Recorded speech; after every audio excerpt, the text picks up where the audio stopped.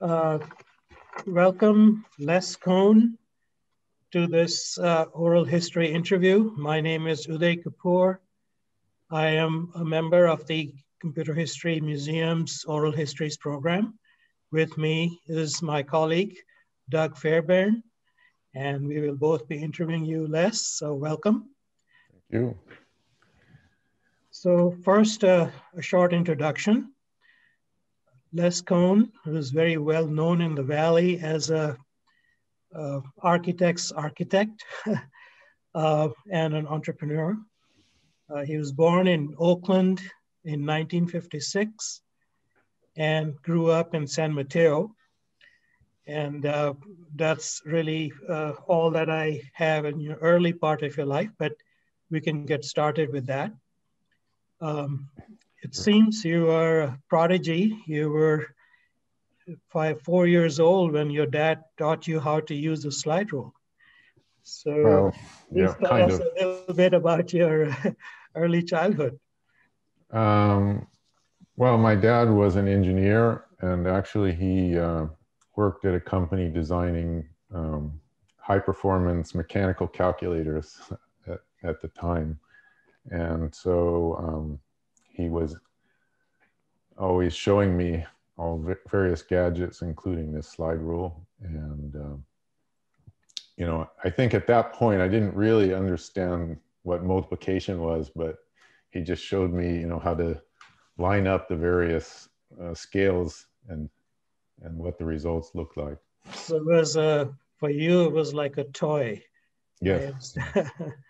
So that's wonderful.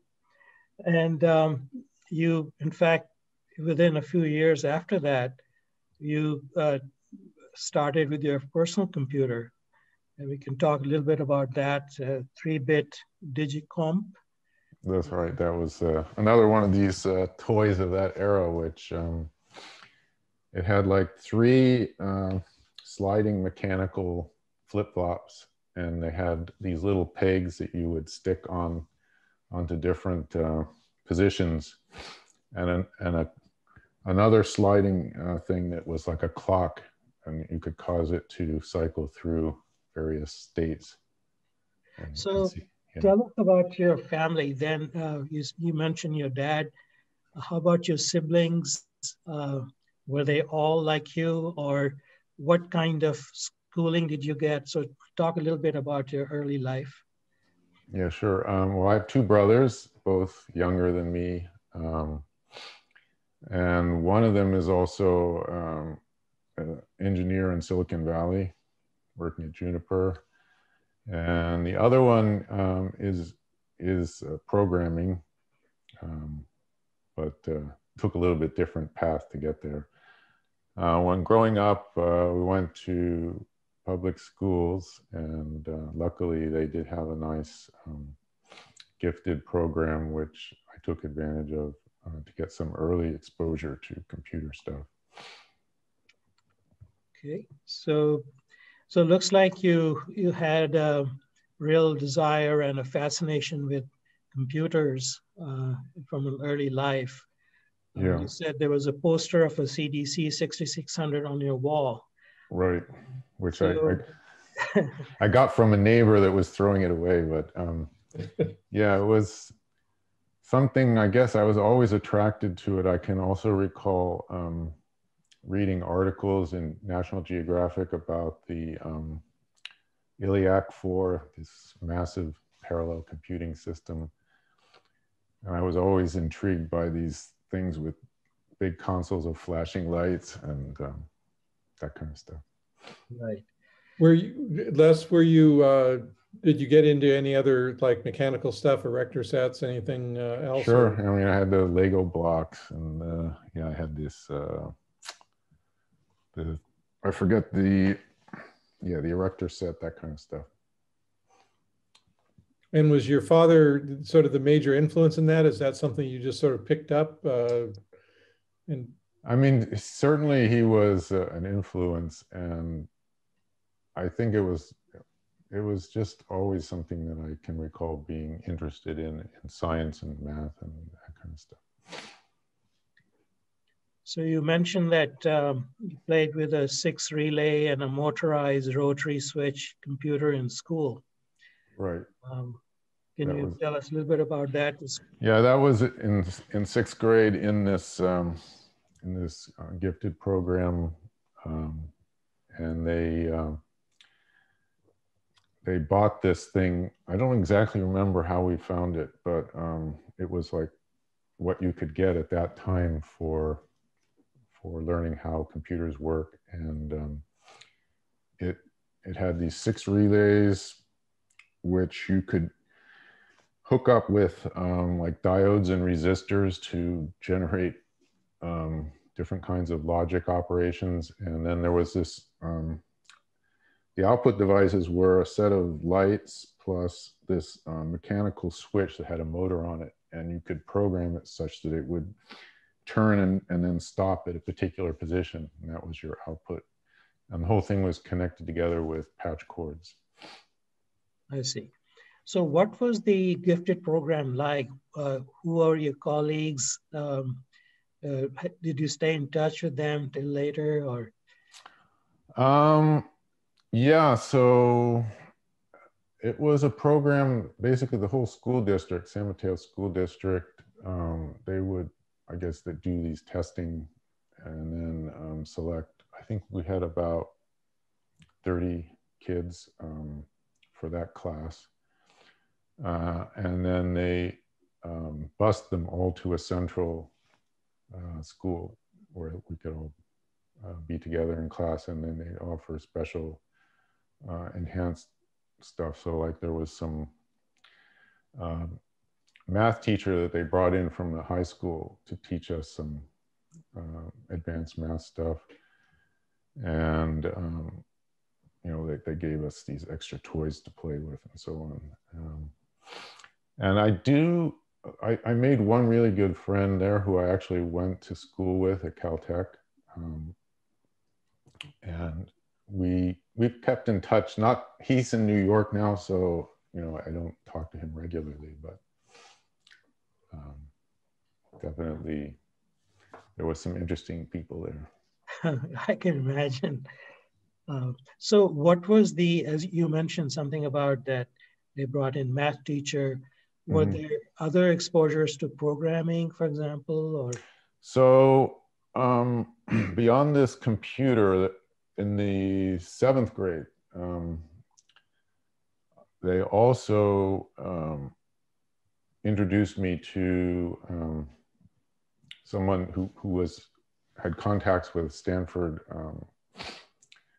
and was able to get me into their 360-67 humongous data center. And I don't exactly recall how I picked it up, but I wrote a FORTRAN program to compute prime numbers. Right. And punched it.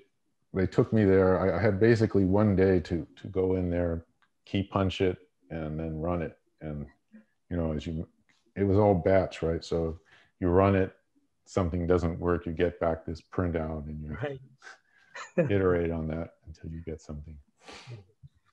And you mentioned also a Heathkit analog computer kit that you played. Right, that was in 8th grade school district. I was kind of into electronic kits at that time. I also had my dad bought me an oscilloscope kit and a multimeter. And then there was this analog computer that the school district bought, which also was all vacuum tube based.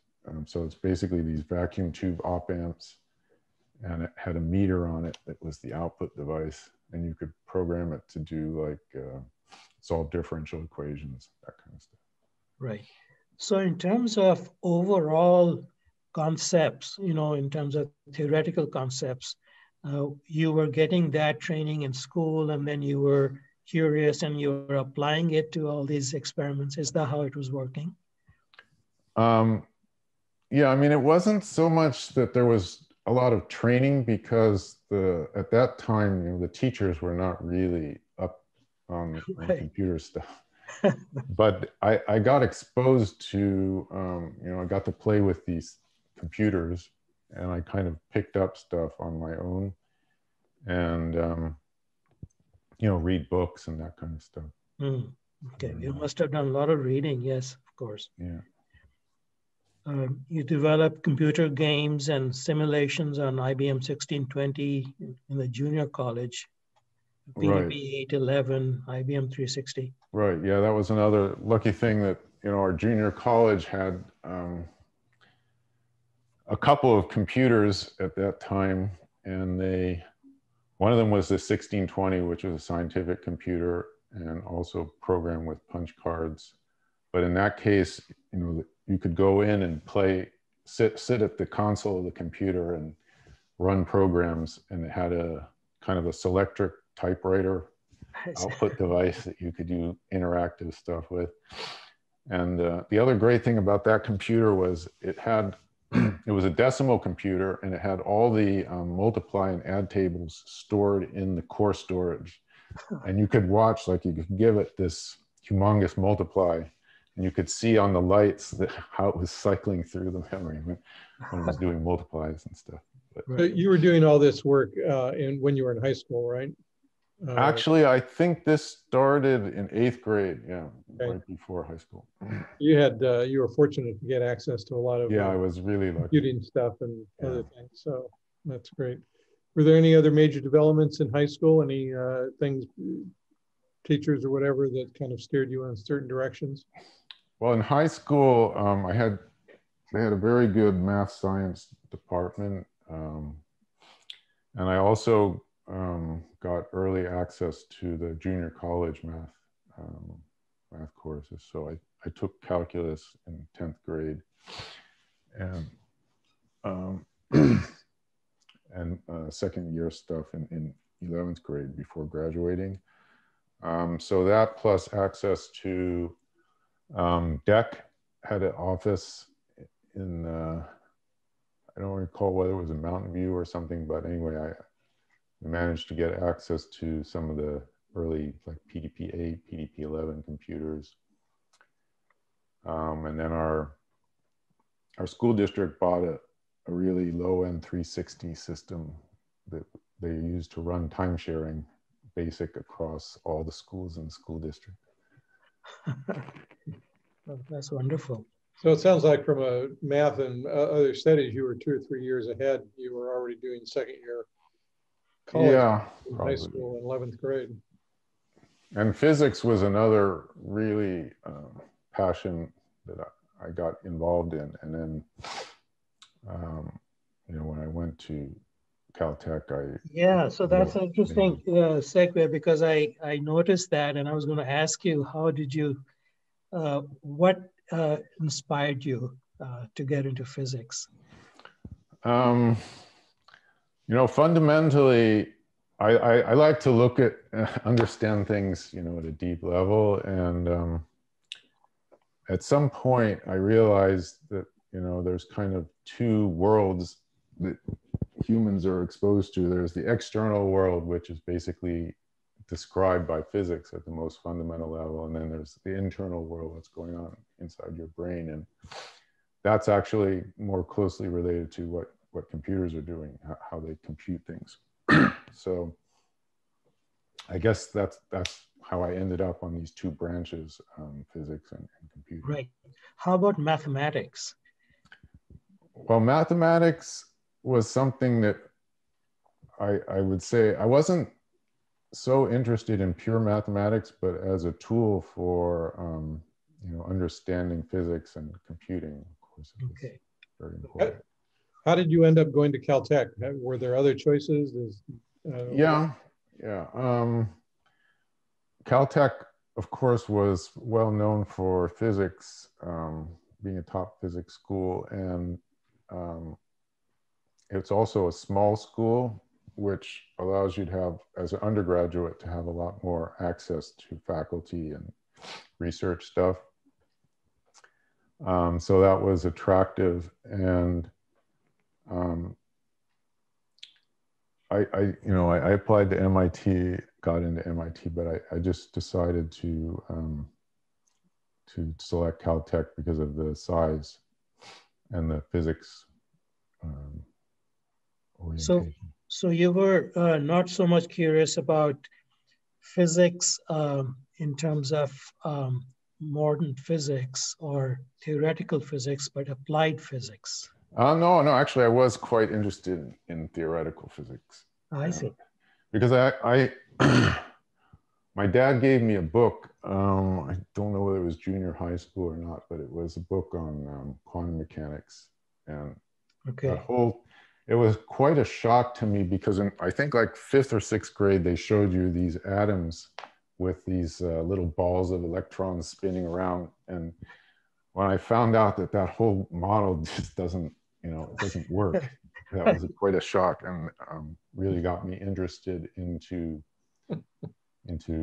fundamental theoretical physics. Right.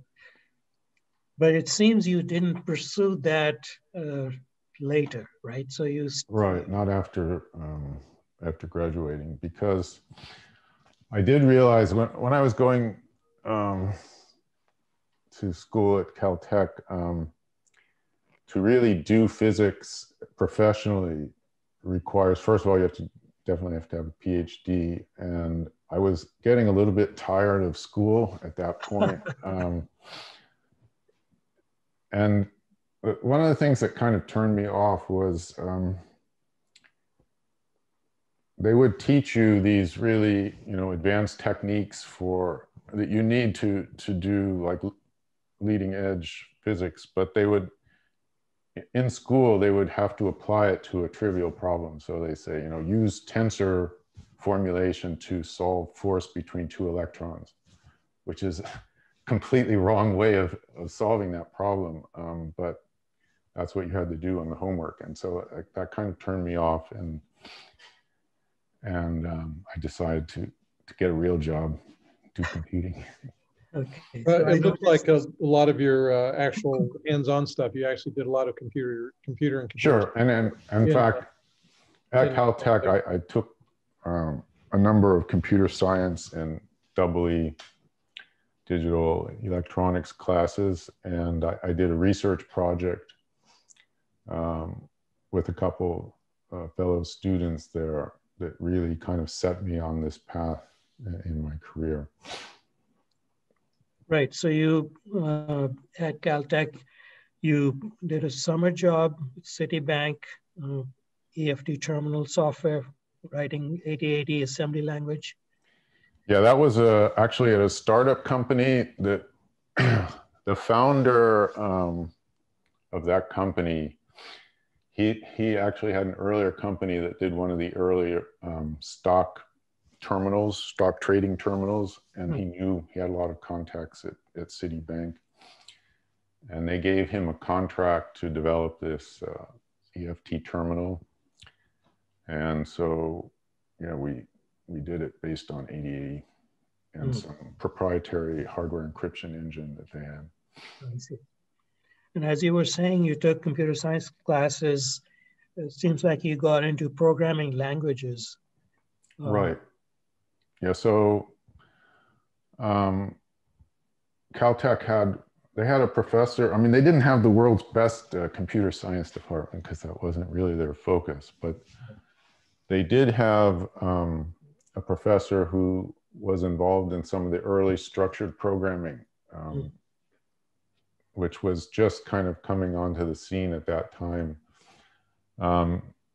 And so he like taught Pascal as a programming language, and we did a compiler development in that class, and it really kind of got me interested in programming languages and how to improve programming productivity. But I think at that time, what was really unsolved was how to apply these programming languages to system programming, because people were mainly doing application programming in FORTRAN and stuff, but they were using assembly language for operating system. Right. And so that was something that our research project that I mentioned, that was kind of the goal of that project, was to develop a programming language for system programming. And it also was, you know, tried to be structured programming and included this concept of generic types. So you could define things like a linked list type that could work with any type of list element, that kind of thing. Who was that professor? Per Hansen, I think.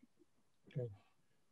Did you work with Chuck Seitz or Carver Mead? Or... Well, Carver Mead, I took this digital design class from, and the lab, where we built kind of a 2D Pong game. And just on my senior year is when Ivan Sutherland, he just joined Caltech at that time. So I did get introduced to him, but I didn't really take classes from them. Did you know another student, Jim Rowson, there? Don't recall. Probably a couple of years, probably a graduate student at the time, but working with Carver and anyway. Yeah, I mean, I ended up, when I went to Intel, I kind of reconnected with some of the stuff that Carver was doing with Intel and some of the other guys at that time. Okay. So transitioning from school to first job, Right. Can you tell us about how that happened? So, after I decided not to go to grad school, I moved back to my parents' house in San Mateo and just started looking around for various job openings. So you said you were sort of tired of school, is that what? Yeah, I Okay. got a little bit burned out at the end. Okay. But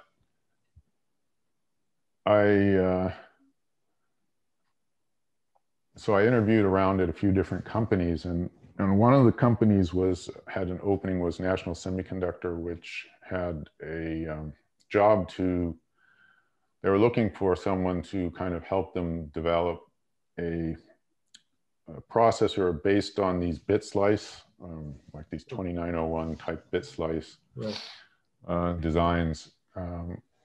And they had been looking at this, at that time there was this UCSD Pascal implementation, which was basically a stack-based compiler. And the idea was to implement this stack-based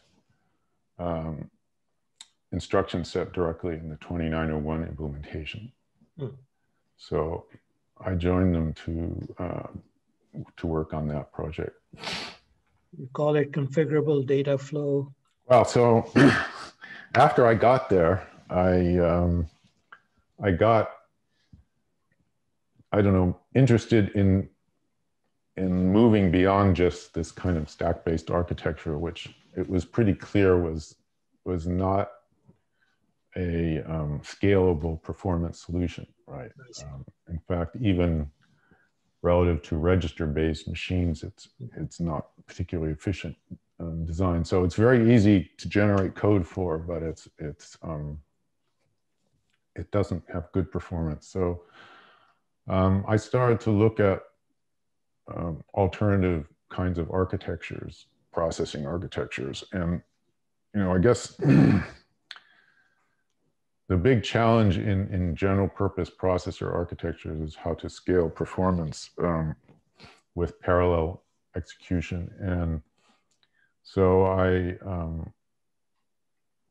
I just looked at all different kinds of implementations. And one of the ideas that I was playing around with was a way to connect multiple data processing operations into a data flow graph and basically execute all of them in parallel. But at the time, it was really beyond the scope of what you could really look at implementing. Yeah, it's interesting you mentioned that an umbrella is so many years later, I actually ended up coming back and implementing it. But, yeah. So at that time, National, of course, was not in the microprocessor business, right? Well, they were. They were. They were in the business, but they weren't particularly successful. Okay. But they were selling like a early 8-bit microcontroller, and they had ambition to try to take on Intel. And they hired one of the key designers from Intel come over, and I ended up working with him along with one of the students that worked on this programming language project with me at Caltech, Dan O'Dowd. And so I managed to entice Dan to join National, and the two of us took on the architecture for this microprocessor project that was supposed to, at the time, I guess the big thing that National wanted to go after was the 8086.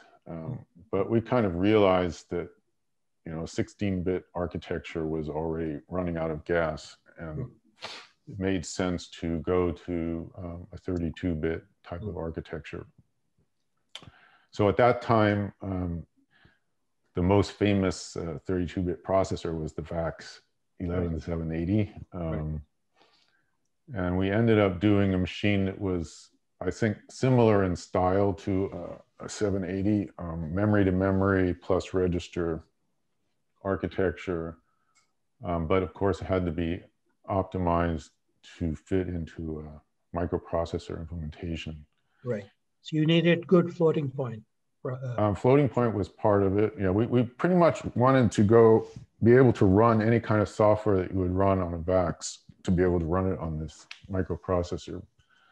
So that meant we needed both floating point and virtual memory architecture. And so we ended up with a 3-chip implementation. CPU, which did all the integer operations, a memory management unit that did the address translation, and then the floating point unit. So who was the person from Intel that joined, you mentioned? Zvi Soha. Oh, okay. Yeah. I think I've met him, yes. So how did you, in retrospect, what was your evaluation of that major project? Was it the was it the best you could do at the time? Was it overdone for what was cost effective? I mean, how did you feel, independent of the marketing success? Sort of what? I mean, I think it was probably the best you could do for that type of architecture at that time. The CPU budget, we only had 60,000 transistors to play with, right? And that was already considered a huge chip by national standards, which they were selling a lot of flip-flops and stuff. So, I think in that respect, technically, it was a good product, but on the business side, it didn't really fit into the culture of the company and the kind of sales force they had and the market position they had. So it was difficult to make it commercially successful. So what kind of tools did you have to, build the models and check the performance and run programs? Yeah, we had a VAX 11780, and for the physical design, it was just at the point where they had this advanced computer-aided design. It involved basically manually drafting and then digitizing all the of course patterns and stuff. Yeah. So then of course, Israel comes into being. Right. How did that happen? Why did you select Israel for building? Well, of course, Zvi Soha was from Israel. Right. And at that time, Intel had actually set up, I think, an early, design center there, and was expanding there. And I think, the idea was get access to a lot of good engineers, right, that you might not be able to hire in Silicon Valley. And I see. And that's why it's Yeah, it's interesting that I visited the design center in Israel in Herzliya, the National Design Center, because I was with Synertech, and we were thinking of second sourcing. So this is a few years later. I met a lot of the people that were there, the people that you had hired and built the team. Yes, it was a really good team. What was your role in setting up that design center, and what were the goals? And sort of sound like V was the sort of driver in terms of location, but sort of what was the driving force in terms of from a business point of view or design point of view? Well, the driving force was to build a team that could, develop leading edge microprocessors that could compete with Intel.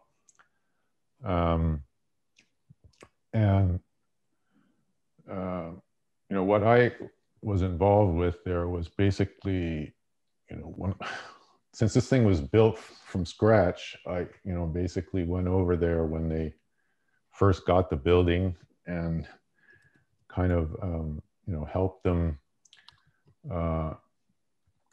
from a technical point of view, help them set the direction for how to, like the microarchitecture design of the chip is something that Dan and I kind of worked out the basic ideas. And, it was a microcoded machine.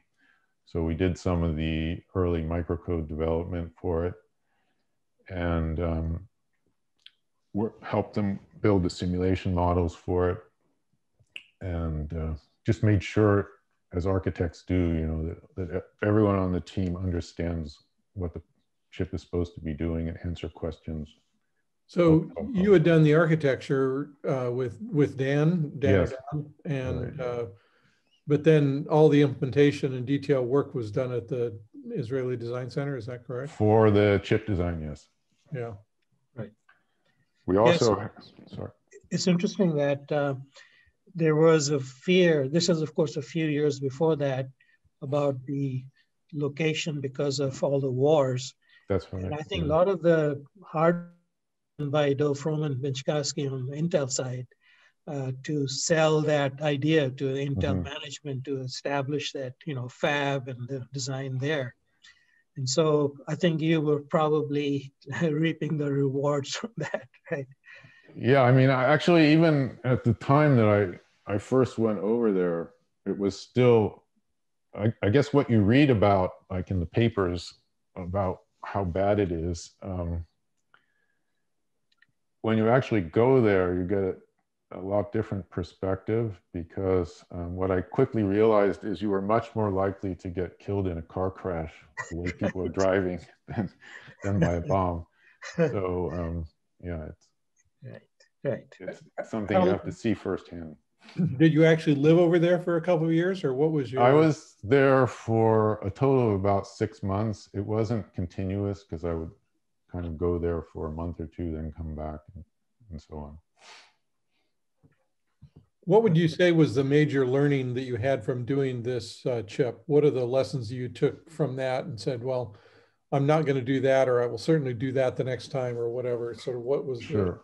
Well, I mean, the first thing is I learned how to design a microprocessor, which, this is the first time I'd ever been involved in something like that, and understanding the full scope of all the steps that you have to go through to build a complex chip.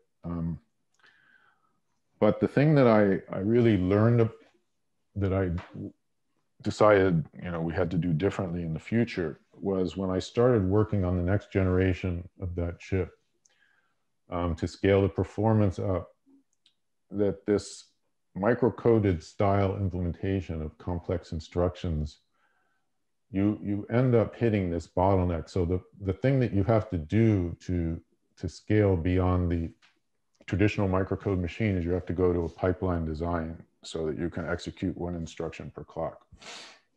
And once you start to do that, this whole microcode concept breaks down because now you have a whole bunch of instructions in flight and, there's no single stage that you can just execute a microcode program to work on an instruction.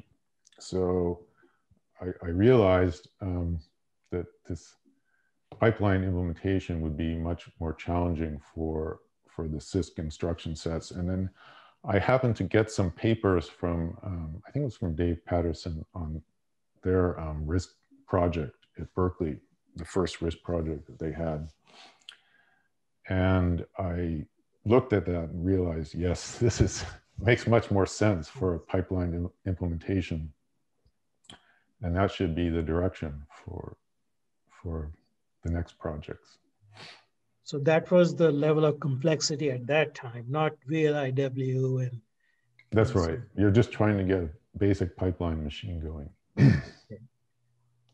And you also worked on a network workstation there, is that correct?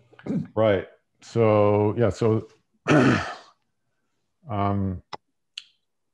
during the development of this microprocessor, it was clear that this kind of processor, performance-wise, was actually a lot better than the mainframes and VAX 11 780s that we were using to design it. So it was pretty clear that this was going to change the direction of computing in the future.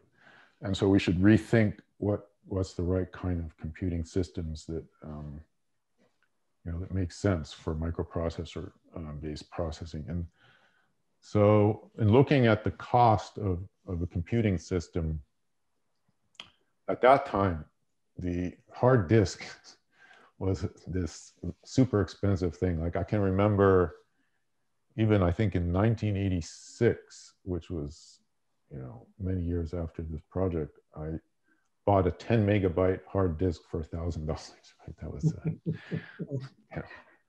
So that was a kind of a killer cost. So what we decided to do was to, develop a architecture where you have each person has his own workstation, but you share the file storage across them. So in order to do that, you need a network. And so we had developed this concept, and National, after some political battles, they actually let us kick off this program, and we hired a software team to work on it.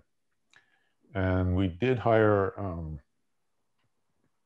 someone from Xerox PARC who was familiar with the kind of GUI interface stuff that they were developing. So we kind of got motivated to work on that kind of stuff. Who was that you hired from PARC? His name was Peter something. I don't remember his last name, actually, unfortunately. It's been too many years, but anyway, we had a bitmap display. We had a joystick instead of a mouse, unfortunately, but we had, this UI system. We had the compiler that was going to use this kind of language concepts that we had been working on at Caltech, and we had our own OS. So it was a super ambitious program, but very fun to work on, and learned a lot of things not to do next time. So did National think they were going to go into the workstation business, or was this how? Yeah, at that time, National, they had a mainframe business selling 370 compatible mainframes. So they were a great company to try lots of different things, not all of them successful.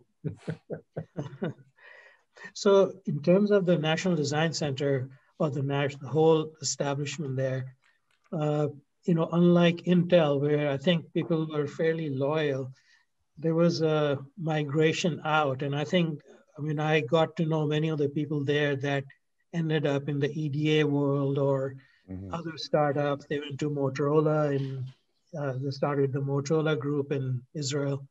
So I think they're very talented people, but they migrated out, would you say? Yeah, I mean, there was a VP at the time, Pierre Lamond. I don't know. Oh, Pierre Lamond, yes. But he was, he was a kind of a champion for these high-tech projects. And then at some point he left, and I think a lot of people couldn't make it there anymore. So what, tell me about Pierre.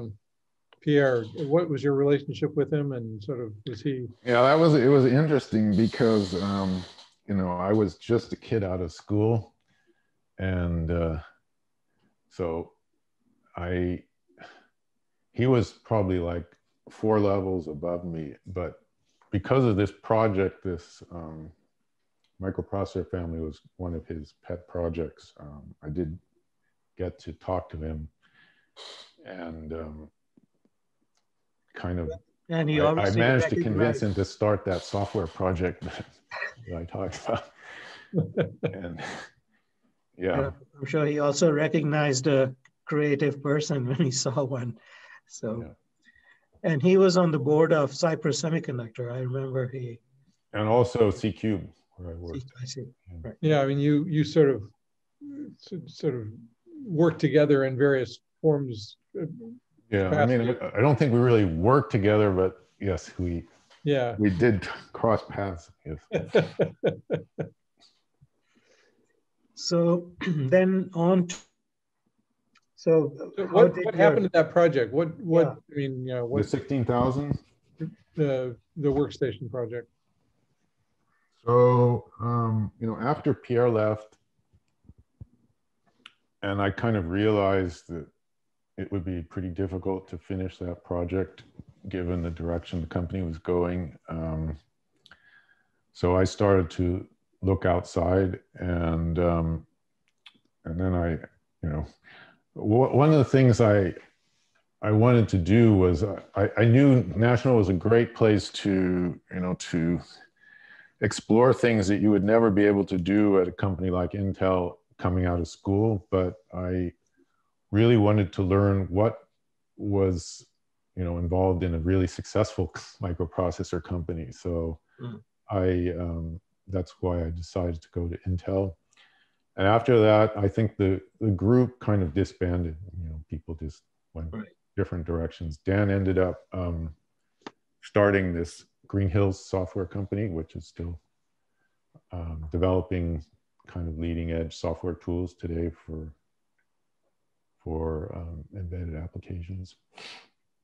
Yeah, he's been there for a long time. Yeah, I don't know if you guys have interviewed him, but no, I was just I saw him on, you know, you referenced him, and then it sounds like he was a couple of years older than you at Caltech. 1 year. 1 year. Mm-hmm. I figured he was the one that got you to National, but it was the other way around. Is that right? Right. You went to National and he had gone somewhere else? Yeah, he actually, he went to grad school for, I think, about a year, and then also got tired of school. And and then he went to a startup that a Caltech guy had founded that actually was developing the software for these early Mattel handheld games. I don't know if you remember these things, but anyway, yeah, he was at that company when I got him to come to National. Right. So when you went to Intel, why did they hire you? I mean, what you were looking at alternative architectures? Oh, actually at that time, you know, Intel, they had this kind of 32-bit microprocessor crisis, right? Right. Because, well, the interesting thing about Intel is the senior management of the company, you know, they all came from kind of the semiconductor process and device physics side of things. And so they didn't really understand computer architecture. You know, they were the leader in microprocessors, but it wasn't from the work of the senior management. And so what was happening is, as you basically for the 32-bit generation, they decided to do this 432 project. I don't know if you're familiar with that, but it was more or less completely the wrong direction for them. But they had kind of, they didn't see it for a long time. They didn't realize that that was true. And so they started this 8086 project as kind of a panic thing to get something out quick that could hold their position in the market until this 432 would come in and take over. And of course, it didn't work out that way. So they realized that they needed to look at other 32-bit alternatives. And they hired a guy named Glenn Myers. I don't know if you're familiar with him, but from IBM. And he was supposed to develop the next generation mainstream 32-bit architecture for Intel, which was actually the project that I got hired into as an architect on that project. But as it happens, at the same time, they had another project which was started by the 432 architects, where they had made a deal with Siemens to do a joint development on this next generation 432 architecture. So that was, basically going on at the same time as this project. And in addition, there was like a 32-bit DSP project going on. So there was like several 32-bit architecture projects all going on at the same time. And at some point, Intel management realized that was too many. But I also, when I came in, I wanted to do this RISC project because I had also realized that, from what I was doing at National, that should be the right direction for the 32-bit. But because there were so many 32-bit projects going on at the same time, I could never get that off the ground. Whenever I tried to propose it, they would say, well, sorry, we made the decision to go with this one, and that's what we're going to do. So at some point, they decided to merge the project that Glenn Myers was developing, which was kind of I would say another VAX style architecture, with this, the next generation 432 project. So and at that, yeah. I remember, I was there at the same time at Intel, and I was in the HIMO operation, which is the High Integration Microprocessor Group. And I think you were part of the HPMO, High Performance. Right. Mm-hmm. And I remember you walking around with Cornet, Yes. Jean-Claude Cornet. Yes. He's another character, maybe. Definitely. Tell us about it. So what was this project that merged? So it was internal code name was the P4 for the project that was the VAX style architecture. And then there was this P5 project, I think was it P7? Anyway, it was the Oregon next generation 432 project that was being done with Siemens and combined with this Santa Clara VAX style architecture project. And when they combined the two things together, they moved the whole thing up into Oregon. And I was offered to move up there. I was a little bit reluctant to do that. So I kind of was commuting there a little bit back and forth between Santa Clara and Oregon. And I met, a lot of the team members, and they had a really, really great team in Oregon from chip design point of view, but unfortunately they were working on the wrong architecture. So I ultimately decided not to move up there at that time. Right. So I became in charge of the P6 project, which is the one with the graphics. Yes, yes. I remember that one.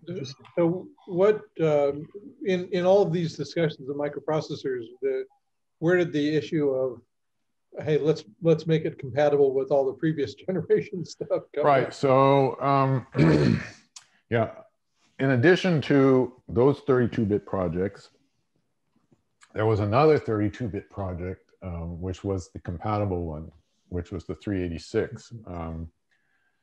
And again, at that time, this was not viewed as a long-term, you know, architecture. It was more like a stopgap that was just to hold the line until this beautiful next generation thing would take over. And I did get involved in that first on the MMU side, the paging part. I kind of helped define what that was going to look like based on the stuff that we had done at National. And then I got involved in the 387, which was a floating point part of it. And original scheme that I was trying to do there was to make the 387 be a micro-coded floating point accelerator that was actually a RISC machine. This had floating point on RISC it. one way or another here. Right. So the idea was, yeah, people could actually program it, offload stuff from the 386 and run this code on this floating point accelerator for high performance processing. And that project did get started, and it was being worked on in Israel, the Intel Israel team. But at some point, they decided that that schedule was too late and cost was too high. So we ended up going back to just a well, it wasn't really hardwired, but it was a dedicated floating point coprocessor for the 387. So Itanium was started much later, right? Yeah. Itanium, that was, it was the early stage of that project, was right at the time I was leaving Intel.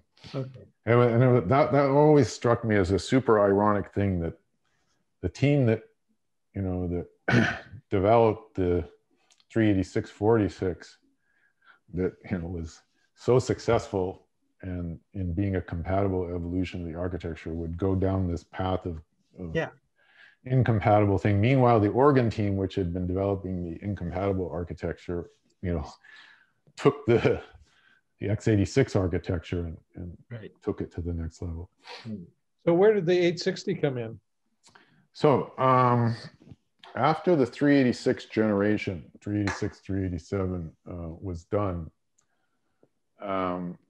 and after this NEC lawsuit that I was involved in, I was also involved with that. Yeah. I didn't realize you were too.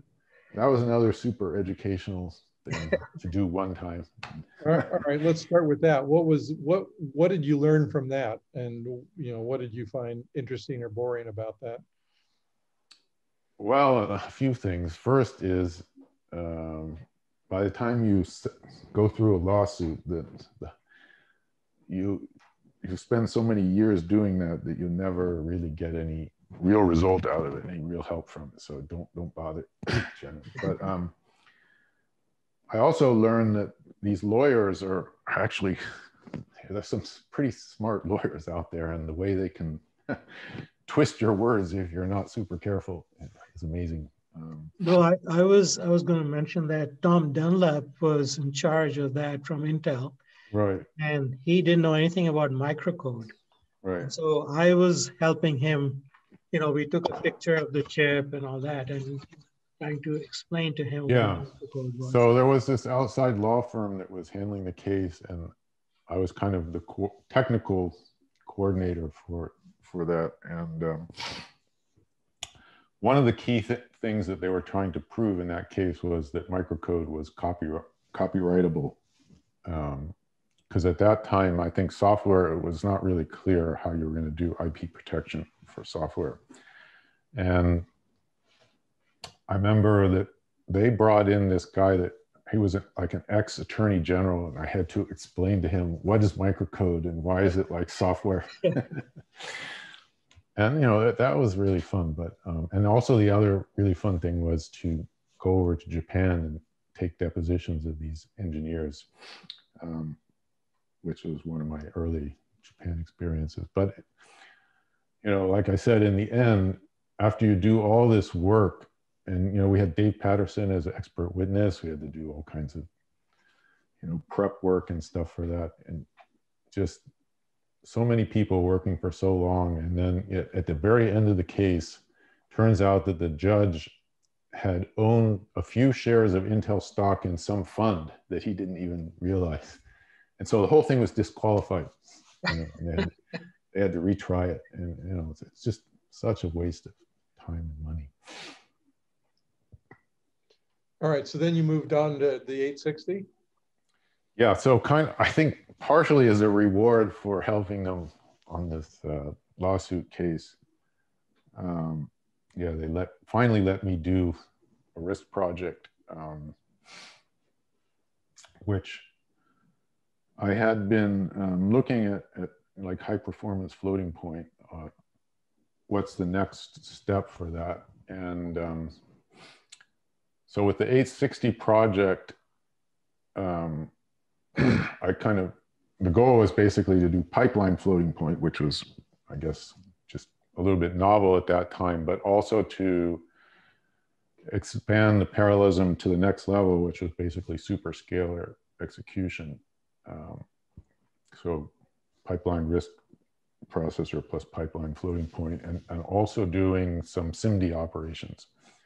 So, you know, it had like combine, multiply, and accumulate operations, and also a special set of SIMD graphics instructions for doing low-level pixel like interpolation and Z buffer stuff. You also what was the goal of that product, and how did it fit with the other things going on at Intel? What was the application target? High performance scientific computing and graphics was the kind of goal. And we actually, when the chip came out, it was like the first million transistor microprocessor, and it kind of caught people's attention. It was like my 15 minutes of fame. And it ended up, we got a lot of interest from first all these mini computer companies that were doing scientific computing at that time. There was a number of companies that were doing like parallel scientific computing, or VLIW scientific computing, and they all kind of jumped on this this kind of microprocessor chip for those kinds of applications. We also had designs at SGI that were using it for the 3D, the floating point part of the pipeline. So were you familiar with the world of graphics and graphics transformations and so forth? Was that along the way, or what? Yeah, it was one of the targets that we had for it. I mean, obviously, I ended up getting a lot more into that later on, but I understood the. Yeah, I was wondering whether part of it. So how did that? I read somewhere that the sort of real performance, you had a hard time meeting the performance goals or the expectations versus sort of the theoretical in sort of real world applications. Is that, what's your evaluation of that? Well, you have to understand that project was, it was not the mainstream project for Intel. And so it was extremely, let's say, understaffed in terms of both on the chip design point of view, but especially on the software side and the compilers and stuff. So we end up you know, having to outsource all the compiler development, including we had Greenhill's work on the compiler, but it was, at that time, there was very limited understanding in the compiler world of how to take advantage of these kinds of highly pipeline architectures. And then on the 860 side, you know, I have to say the instruction set wasn't particularly compiler friendly either. So those two things together made it difficult to have a compiled solution that worked efficiently. Now, if you hand coded stuff, which I did for a few things, you know, like I did a JPEG decompression thing hand coded. you could actually get pretty good performance, but it wasn't easy enough for people to use. So what was your learning from that experience? What did you take away from that? Well, I mean, you definitely need to work early on how you're going to handle the tool side of it, how to develop good compilers for it,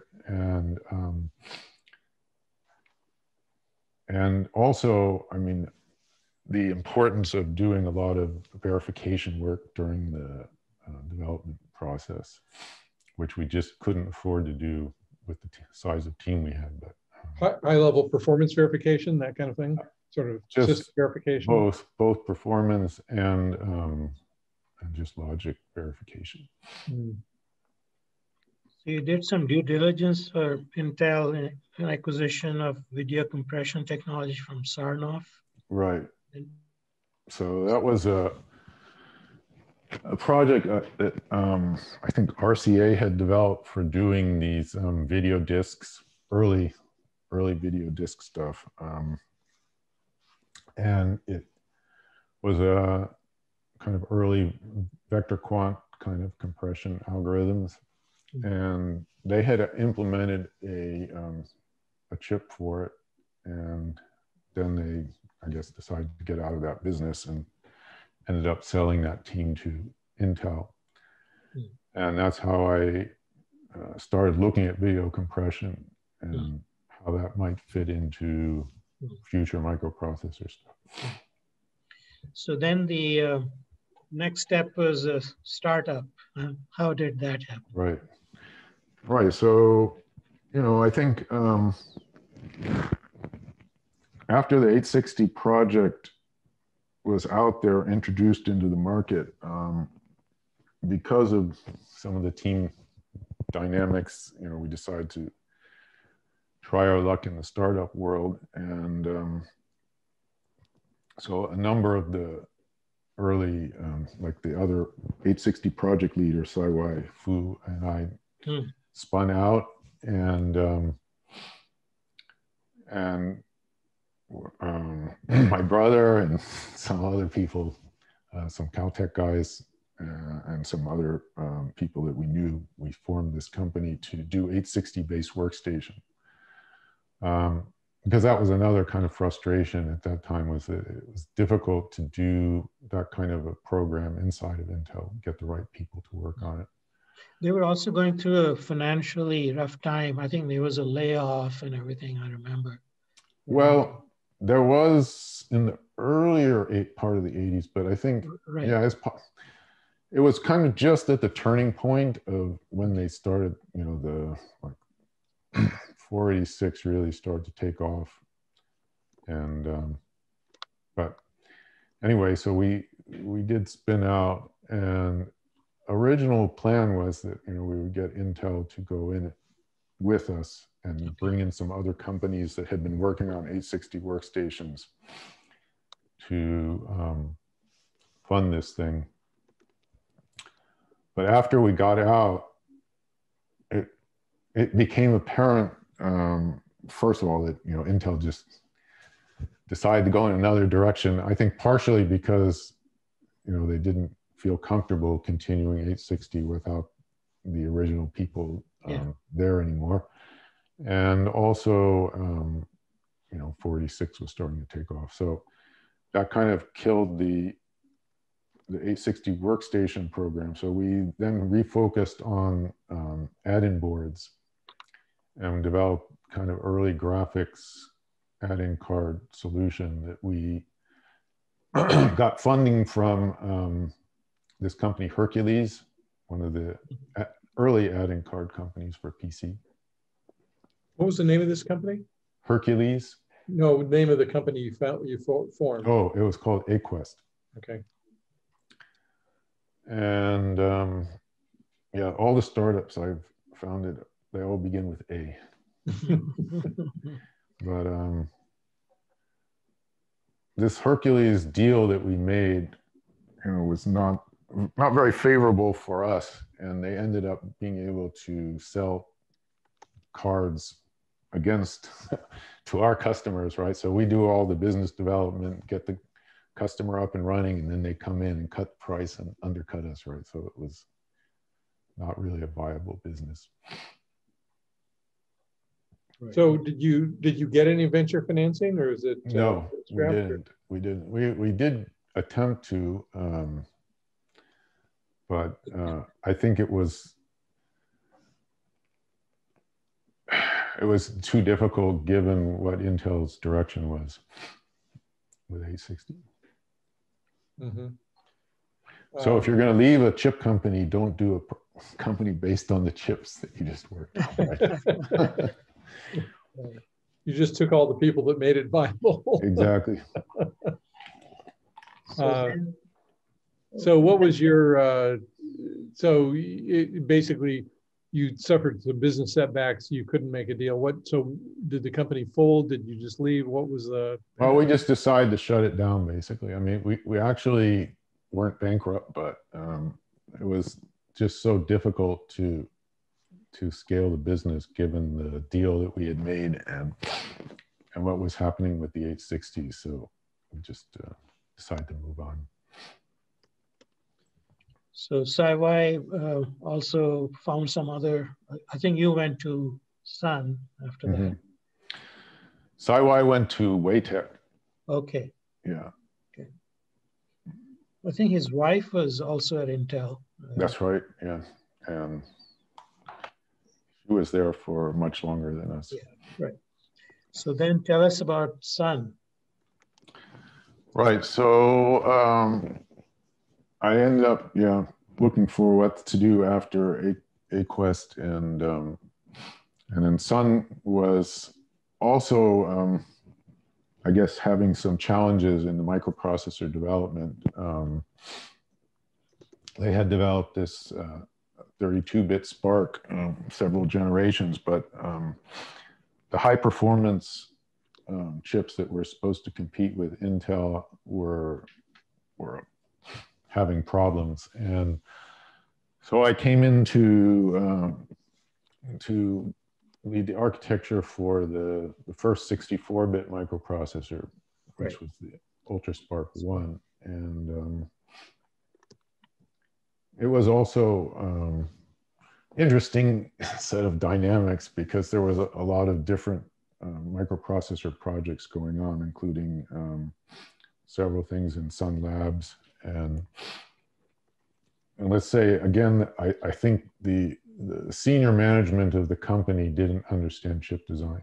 Right. So it was difficult for them to figure out what's the right next direction to go in.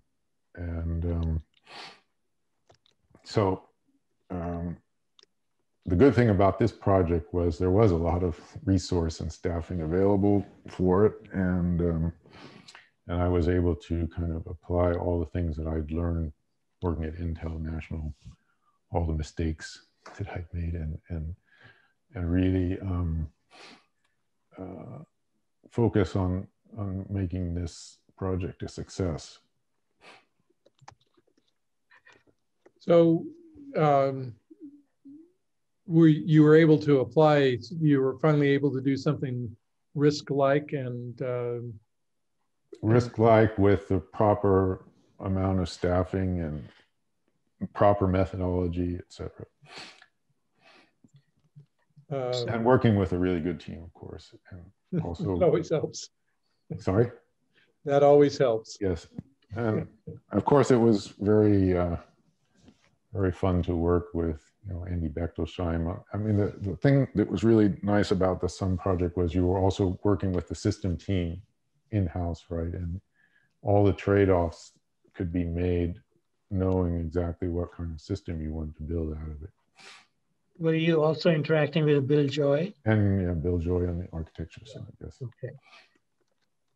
So in terms of architecture at that time, what was the thinking? I mean, performance-wise, RISC-like, superscalar, was there any attention to better compilers or better architectures? Were there any considerations? you were constrained to follow? Right. Well, so when I joined the V9, which was the 64-bit instruction set, right, that already had been pretty much defined, along with the memory management unit, system architecture stuff. But the part of the instruction set that I did work on was this Viz instruction set, which was another SIMD, like next generation SIMD instruction set. It was addressing both video processing to some extent, but also floating point graphics, that kind of stuff. And that was something, it was still pretty controversial within Sun that this thing should even be done. I remember there were several graphics groups that were all fighting with each other, and I aligned with one of them that believed in this kind of instruction set. And Dave Ditzel was also there at that time. Yeah, he was on the lab side okay, working on several other microprocessor projects. But you didn't run into Roger Ross, right? In terms of any controversial about the 64-bit architecture, right? Because he was involved from international standpoint, Spark International, right? No, it was pretty much, that part is pretty much worked out. Okay.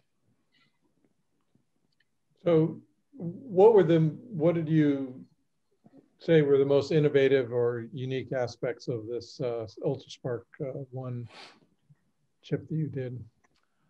Well, it had a fully pipelined L2 cache, which allowed you to run fairly large data set scientific applications pretty efficiently. And this is something that, again, we had a good compiler team, and they managed to do a pretty good job of taking advantage of this, along with, the fully pipeline floating point 4-way superscalar processing.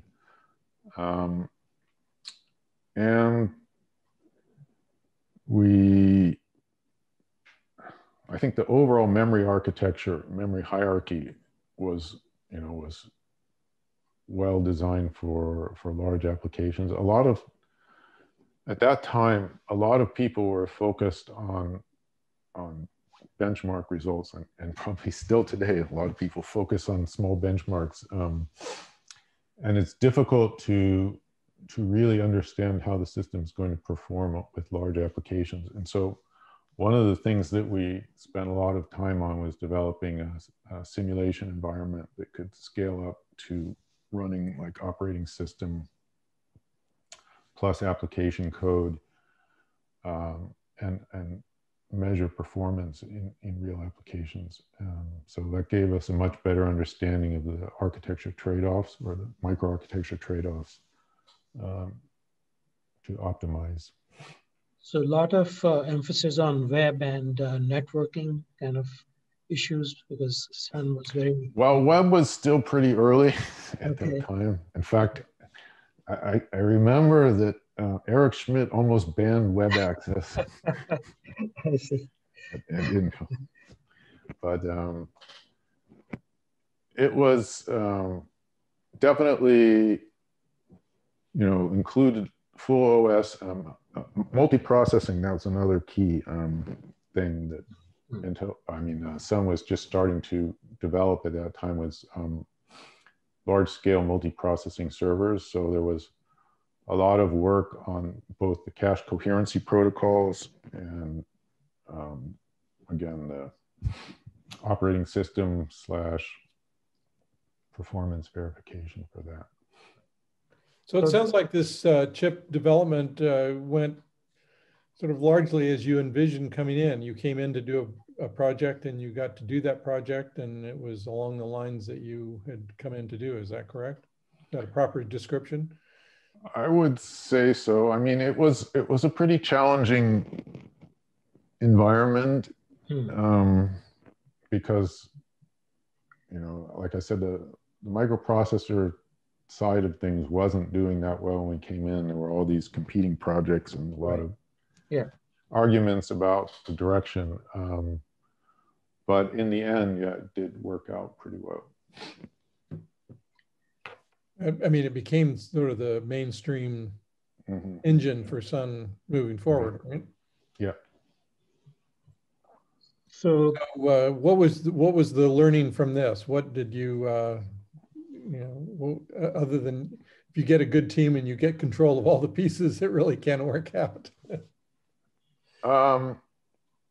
Yeah, I mean, it was a validation of the methodology that was used, I think, for the project. The other thing that personally I took away from it was that conventional microprocessor design was kind of reaching its limits. I mean, it was clear that you could do things like out-of-order execution, which was another kind of huge step in complexity. But beyond that, there wasn't a whole lot more that you could do without just going to multiple processors, right?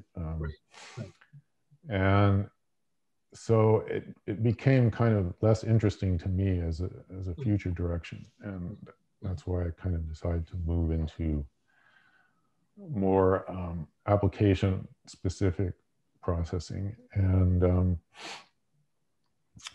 the other thing that was kind of difficult about it was you had to work with a really large team. And UltraSpark wasn't particularly large by Intel standards, but you're talking about hundreds of people kind of projects, and the dynamics of that is not quite as fun to me as smaller projects. So then what was the step that caused you to move on to C-Cube? Well, partly because of this application-specific focus, and of course, it's working in video compression, which was an area that I was interested in and looked quite promising. It needs a lot of performance and a smaller company and all that kind of stuff. So before you get onto that, I just wanted to pick up on the last comment you made. How would you describe the chip development environment in Sun versus Intel? Was it, you said it was a big team, but still smaller than what Intel threw at it. Was that sort of structurally, how would you compare them? Was Sun more efficient? Was it just different? Was it, what was the? Yeah, I think they're more efficient. And, I think since then, like the things that we've done at C-Cube and Umbrella to develop pretty complicated chips with much smaller teams shows that, yeah, you can be a lot more efficient than what Intel is doing.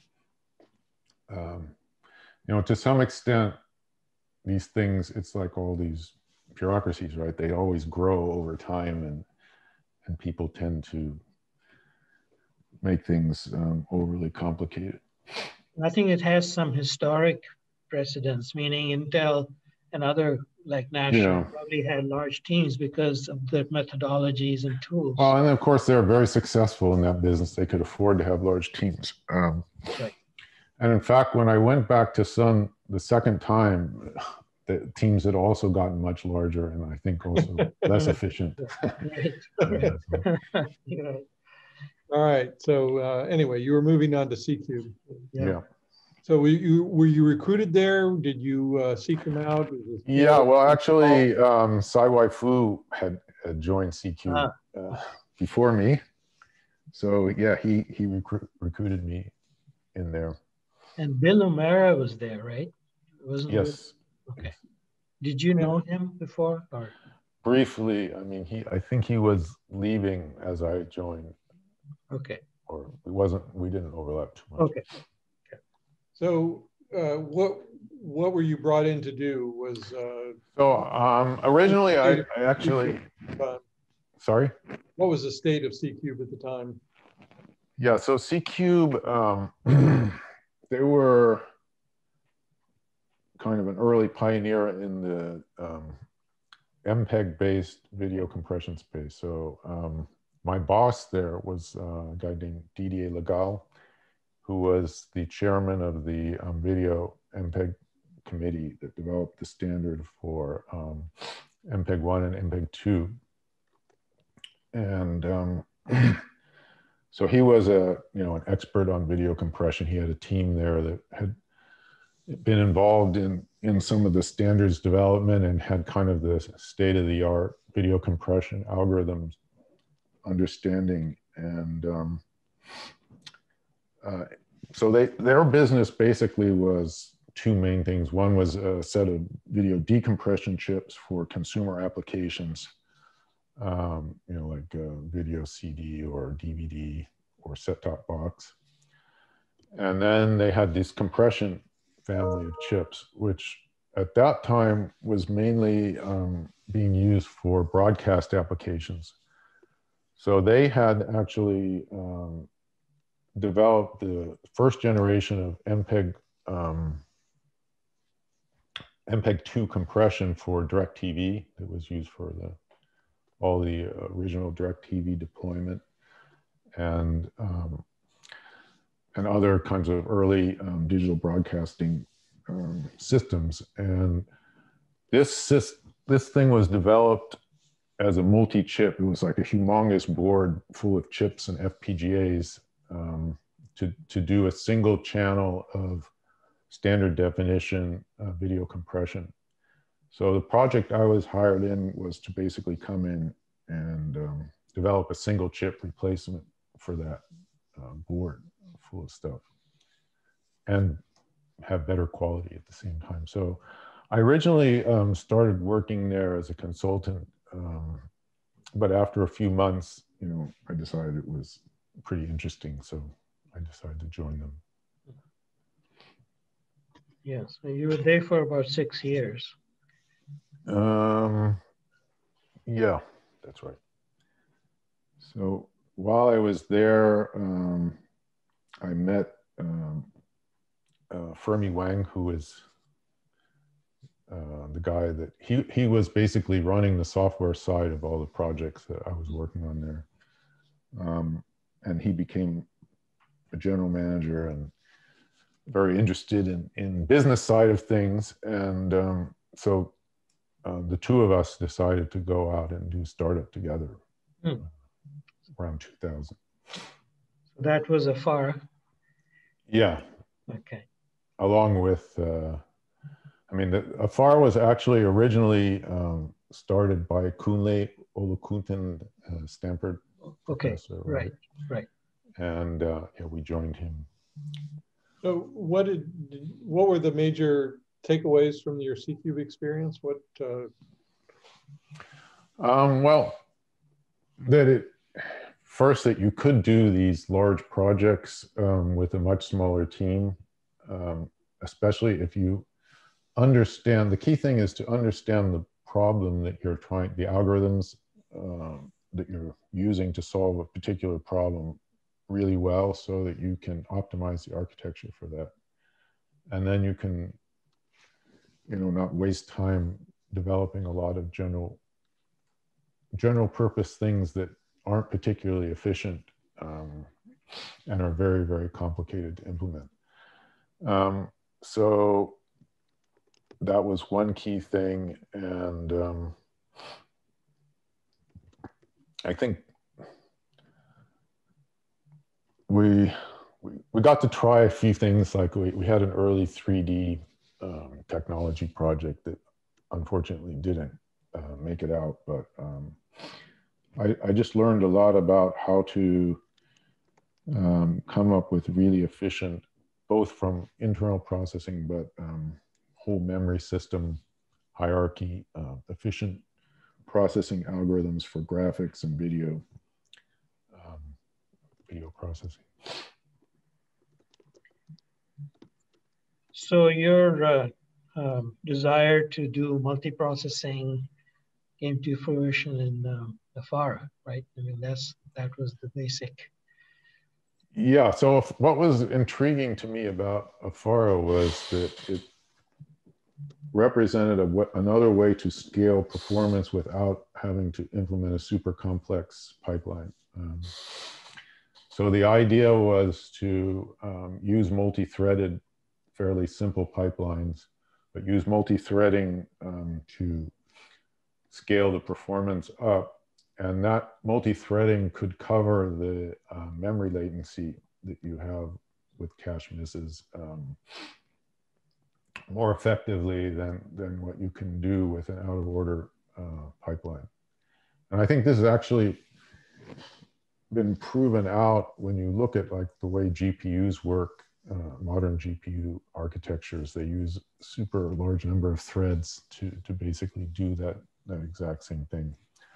But we were using it for server applications, particularly for web processing. And you know, that's again a case where you have aggregation of a large number of clients that are coming in, and so optimizing the throughput of those clients works. You don't need to have super low latency for each client. So go ahead.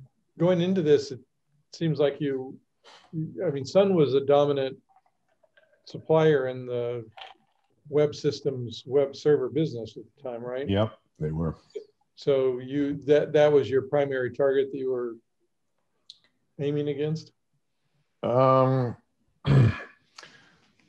Yes, although I think at that time, PC architecture was starting to become very competitive in that space, because you had, you know, you had the Pentium Pro and the follow-on chips that were actually quite competitive with any processors that Sun had developed. So you were going to do a new processor and build a system around that to really focus on this. Mm-hmm.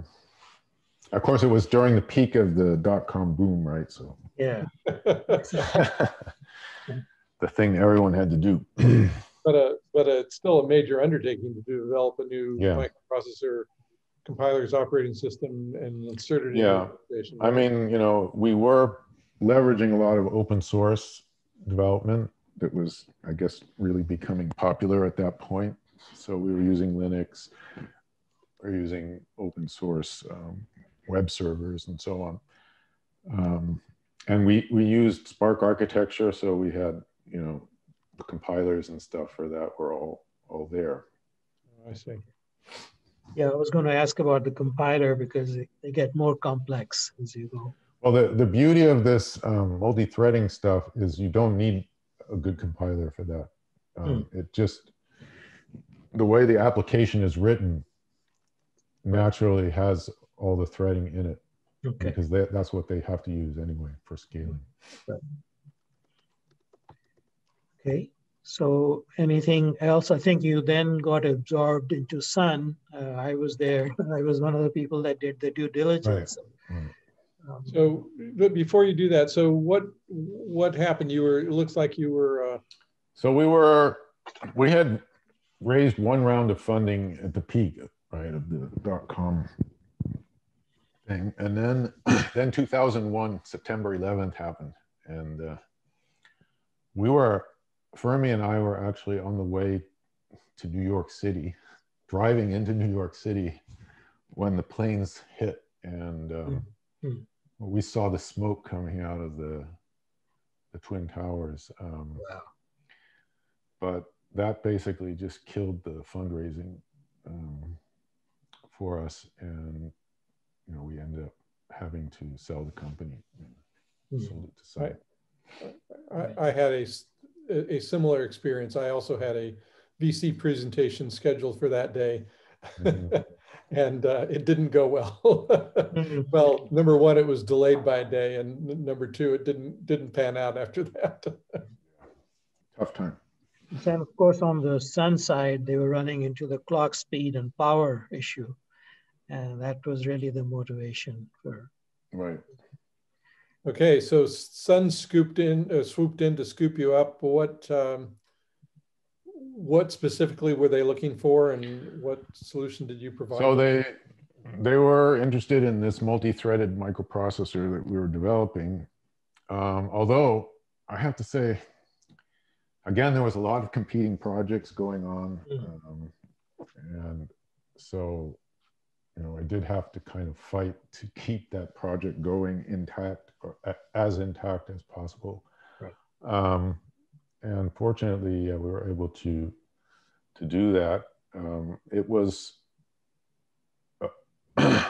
let's say, it was scaled back a bit from what we were originally trying to build, but it, you know, it did come out, and it, I think, was pretty competitive at the time that it came out with other processors for these kinds of applications. And then their roadmap actually changed to that. You know, they killed some of the other projects and continued next generation of that T1 and so on. Right. So did you find a familiar environment coming back after? Actually, it was both familiar and quite different from when I was there the first time. I mean, a lot of the people were there, but that I knew, but the company had grown quite, let's say, bureaucratic, unfortunately, and I don't want to get into all the dirt, but let's say coming from a startup company where you're used to moving fast and making quick decisions, it was quite a shock. And after a year, I decided not to stay there anymore. But you stayed long enough to establish that as sort of the main path for Sun going forward. Mm-hmm. Yeah. You know? So you did that twice. You sort of got them onto new paths with your two times at Sun. That's quite an accomplishment. Yep. So that also convinced you that you didn't want to do a big company. You wanted, you enjoyed the smaller environment. Right. So Fermi and I decided, yes, it's time for another startup. And how did that evolve? How did you come to a conclusion as to what the next step was? So after we both left Sun, we became EIRs at Benchmark because the former C-Cube CEO, Alex Balkansky, was a partner there. And so we looked around at various opportunities, and we ended up coming to an opportunity that looked intriguing, which was at that time, there was a new video compression standard that was just being finalized called H.264. And this standard, we realized, could enable you to record high quality video onto a regular flash card, right, memory. So use very low cost storage. You could record an hour or more of video onto it. And that enabled you to essentially combine the functions of video recording, digital camcorder kinds of functions with digital still camera technology, which was, digital still camera was really taking off around that time. People were replacing all the film cameras with digital still camera, but the video cameras were still like tape-based or, you know, big clunky things that you had to have a separate camera to carry around. So we said, why not combine those two things together and just have a much more convenient camera device. So that's the premise that we started the company with. So you were going to develop a chip that would basically provide high quality image processing for the camera side.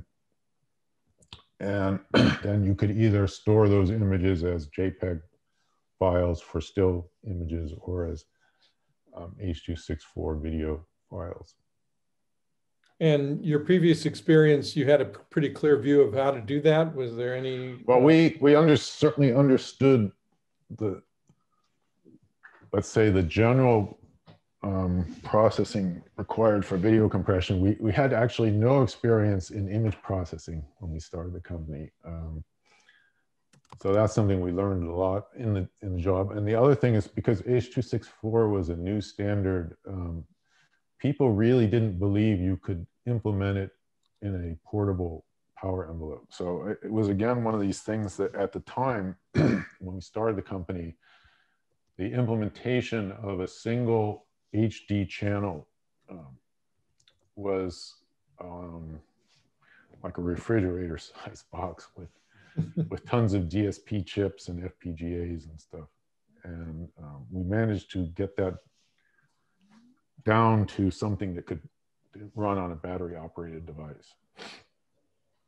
And that was your goal. I mean, that was your goal going in, and you were able to accomplish that. How long did that take? Yeah. So we had a really, really good chip team this time. And we got the first chip back within about 2 years when we started the company. So this was a small, high-performing team for Yes. a small, high-performing chip, or a large. How big was this chip? Oh, let me see here.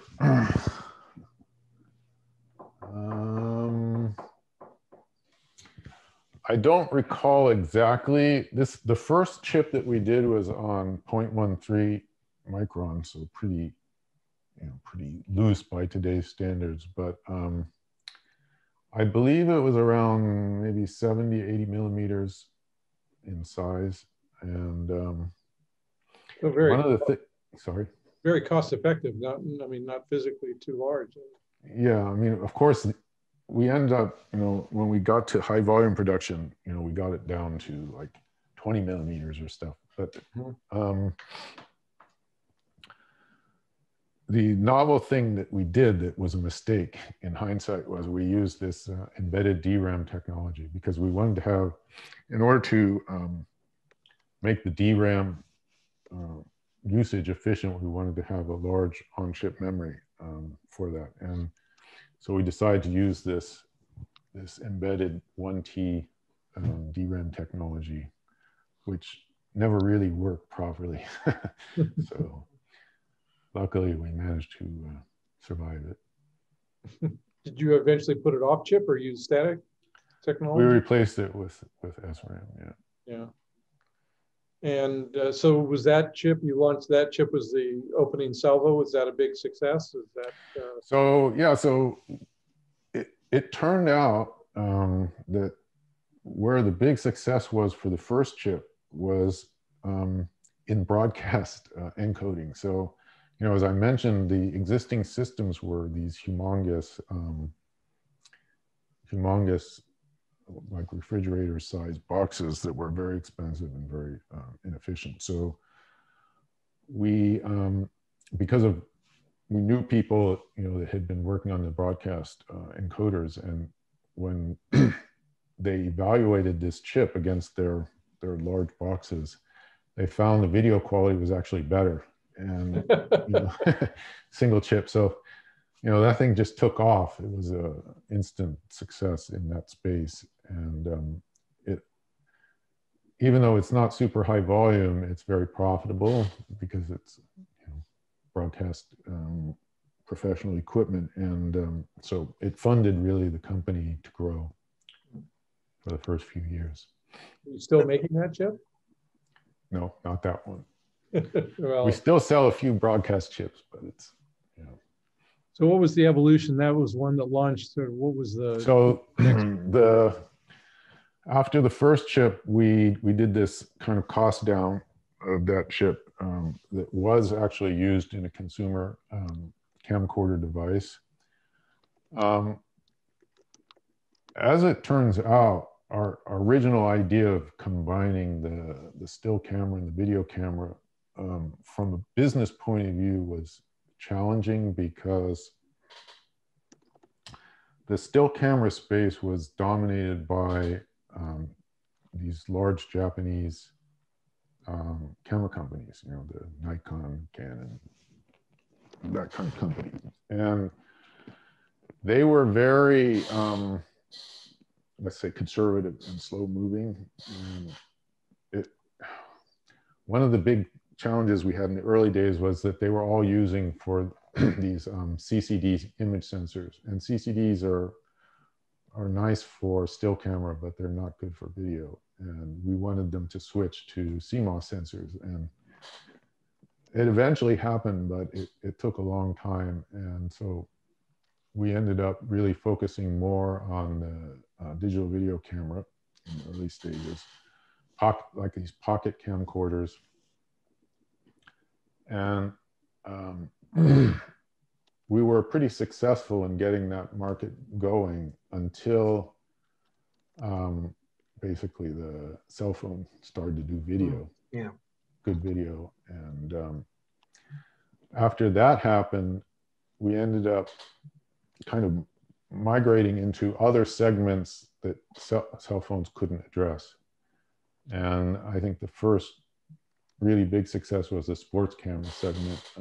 The GoPro, pioneered that segment, and we worked with them very closely in the early days to develop, these very high quality but very portable and robust cameras. So is that because they in fact did want to combine still and video and use CMOS sensors? Well, they were more video centric than still. Of course, you can take still, but they really needed something that was low power because you had a very small physical size, and it's in a sealed case, right? So the cooling is extremely difficult. Right. So that was a perfect fit for our technology. And then, of course, we could still provide very high quality video from that. So the company is located here? So the company, actually, even at the very beginning of the company, we decided to try to use a kind of hybrid Silicon Valley Asian model. Okay. And, Fermi is from Taiwan, and we have a lot of people who have a lot of contacts there. So we set up office in Taiwan from the beginning. Okay. And we actually have the bulk of our team there right now. We also have teams in China and Italy, engineering teams. Okay, and you're using the fab in TSMC or? Well, we started with TSMC for the first few generations, and then we ended up moving to Samsung. So how did you wind up in Italy? We acquired a team in 2015. We had decided that we wanted to really focus on opportunities in automotive as one of our major markets, because there's a large number of cameras in the car. And then, of course, the other major development is that computer vision and AI processing is being used for all the camera stuff. So we wanted to understand all the algorithms that are involved in doing a full autonomous driving stack, because as I mentioned, we like to really optimize architecture based on a good understanding of the core algorithms. And there was a team in Parma, Italy, called VisLab, which was started by a professor there who actually started working on autonomous driving in the mid-90s and was one of the early pioneers in this space. His team was involved in the DARPA Grand Challenges and did things like drive autonomously from Parma to Shanghai. Wow. This multi-month road trip. So they had a very good team that understood the full stack, and they at that time in 2015 were running into the problem that they had a trunk full of PCs to do the processing for all the camera, and that they needed to figure out how to shrink that down to something that was reasonable. So we were a natural fit, right? And we've been working together to come up with the ultimate chip for that application. How about drones? Have we also been? Yeah, so after the sports camera market, we ended up also becoming involved in the drone market for camera processing, and we're still involved in that today. It's not as big of a market, obviously, as sports camera or the other markets that we're focusing on now. Yeah, you know, I was just watching a cricket match between India and Australia, and a lot of the drones are used for sports interviewing and stuff. Yeah. Really fascinating. I mean, they definitely have their niche, very, very interesting applications. I guess because of regulations and, you know, it hasn't become as mainstream as Right. So how did you, so it was through this group in Italy that you got into the sort of the AI processing and neural well, we were working on AI processing from the, you know, more generic computer vision and AI processing before that, but we really got into understanding the full stack with this team. And of course, they also brought a lot of computer vision expertise as well, particularly in stereo processing. But we, you know, I think it's really across the company at this point, all the AI development. Is that an increasing element in your chips moving forward then? It's the dominant element, yes. No. The other stuff is becoming a small piece of it. So that's a good segue into future of architectures. What can you tell us a little bit about your perspective? What's evolving and so on? Sure. Well, I mean, I think it's pretty clear now that all the really high performance scaling that's going on is happening outside of the CPU. You know, GPU was the first really mainstream example of that. But I think as we go into AI, you know, it's time to move beyond GPU into architectures that are optimized for AI processing. And it's one of these things that you can just soak up an arbitrary amount of compute power. And so you better come up with the most efficient solution for that. And I think, you know, it's people, they look at the AI, like convolutional neural net, and they say, I hear a lot of people say, oh, it's just a matrix multiply, right? Anybody can do a matrix multiply, but actually throwing a bunch of multipliers and adders down doesn't solve the problem. You have to be able to handle a wide range of different configurations of networks, and there's all different kinds of bottlenecks that show up when you do that.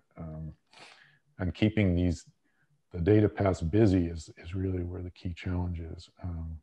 So if you look at the efficiency of these networks running on a GPU, you'll see that when you really look at how many multiply accumulates they're actually doing versus the raw hardware capability, you'll see it's not very good efficiency. We're all about trying to optimize efficiency and still provide a high degree of flexibility so that you can run different kinds of networks. And that's a kind of big challenge.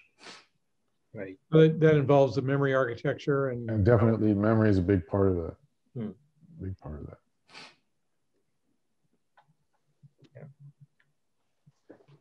So you've been at this for 14 years. This is yeah, my longest job, yes. By a long way. So is this, you know, you see yourself continue to be challenged and architecture alternatives and so forth going forward? I mean, yeah, we're working on some monster-sized chips right now, which, yeah, are quite interesting and fun. Right.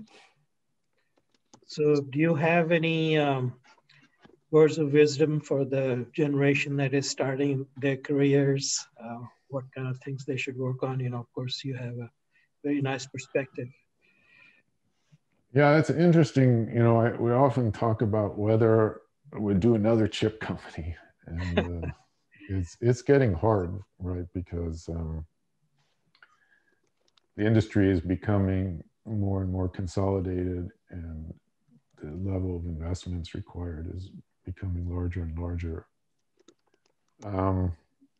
So I don't know whether there'll be a renaissance at some point, but right now I would say it's probably difficult to do that as a startup, and software is a lot more attractive opportunity.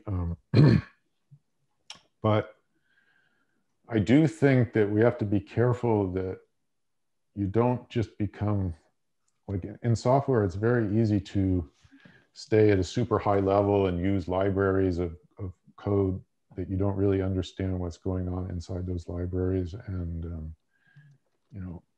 everything is fine as long as you can find the right function in the library to do it for you. But if you have to do something new, and at some point, that always happens, right? We need people who still understand how the stuff really works underneath. And that's, like compiler level, operating system level, and what's going on inside these chips. And various applications, whether it's in the medical field or data analytics or different domains, the kind of solutions that have to be found, right? Yeah, I mean, it's always, if you really want to come up with an efficient solution for something, you need to have a good understanding of how things work, at a deep level, right, to really understand the bottlenecks. I think the launch of neural networks and so forth, stuff that finally sort of came to the fore after people realized what could be done, has actually launched a large number of quote unquote AI chip companies. Yes, that's true. Few will be successful, but at least this new architectural domain, getting out of the CPU world and even the GPU world, is at least opened up opportunities for people to explore. But as usual, there'll probably only be a few that are successful. That's right. Yeah, it's like same thing happened in the video compression space. There was, I don't remember how many MPEG compression chip companies, maybe 20 or 30, and probably only a couple actually shipped in volume. Yeah. So any other last minute words that you want to talk about? Well, I don't know. Has Umbrella gotten too big to and become bureaucratic, or you? Well, I think we've had our challenges, right, over the years as markets shift around. And I mentioned the cell phone was one big challenge, and consumer things tend to. Another big challenge for us was consumer grows fast, but it saturates out, and then you have to transition to something else. So we haven't grown so fast that we've become super bureaucratic. We've had to stay fairly nimble. So how many people are there? A total of around 700 people. Yeah. And most of those are in Asia? Yes. But I do think if you're lucky enough to get to work on interesting projects, that you can keep going for a long time. A lot of people think, you can only be an engineer for maybe, after you're 35 or something, you're going to have to become a manager or something. Not necessarily the case. You're proving them wrong. Yeah. A lifetime of engineering innovation. So that was wonderful. Thank you, Les. Sure, my pleasure. Yeah, great for all the insights and hearing your story. And sounds like you've made a tremendous contribution to various companies in the industry, and we appreciate your time and sharing it with us. Thanks. Hope it's useful for some people. I think it will be. All right. Thanks very much. See you. Thank you very much.